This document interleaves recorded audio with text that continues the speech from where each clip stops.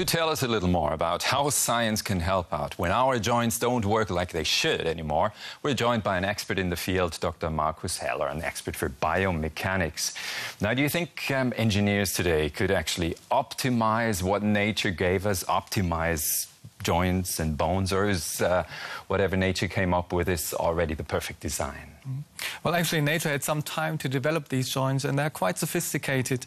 And as engineers, I think you have to be humble, and to say that you develop something that is better is difficult. But maybe we can help to support the conditions when the structures don't work as they should anymore in case of an injury or degeneration of the joint. What appears over the years at some point, of course. Exactly. Now, you brought quite a few models here. This is a knee. Now, which of our joints is actually most exposed to wear and tear over the year? Is it the knee? Well, what we know is from evolution, man decided that he wanted to flex his knee.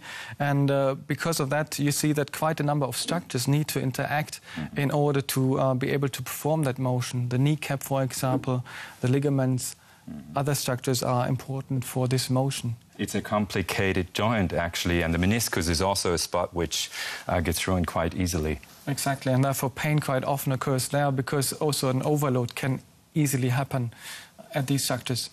Now, what you do in your lab, and we have a few pictures here, is actually measure the forces that appear within the joints. Maybe you could just comment the pictures we have here. The colleagues are trying to develop prostheses that are implanted in the joints here at the shoulder, where you can measure the forces during lifting of an object.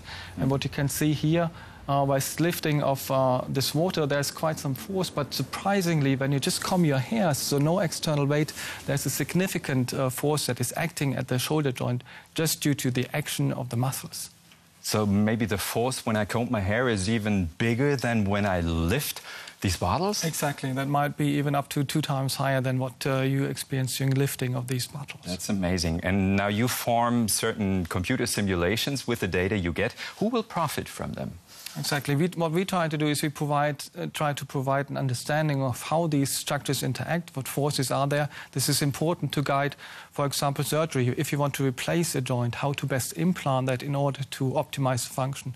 But also for physiotherapists who need to know for which activities you create certain forces in the structures to avoid an overload maybe during the rehabilitation period. So is there something we can do better or worse during our lives? Is it, for example, better to do a lot of sports in order to prevent the degeneration of joints? I think what is important is the muscles, and keeping a balance of the different muscles is really key in order to have balanced loading conditions at the joint, and therefore taking care that all your muscles are active, and exercise is certainly an important element. That means we should actually once in a while see a physiotherapist who could tell us, yeah, now you're standing up straight and now you don't. That could really help in order to detect problems early on and to avoid that this actually progresses then into a problem. Thanks a lot for the talk, Dr. Markus Heller. Welcome.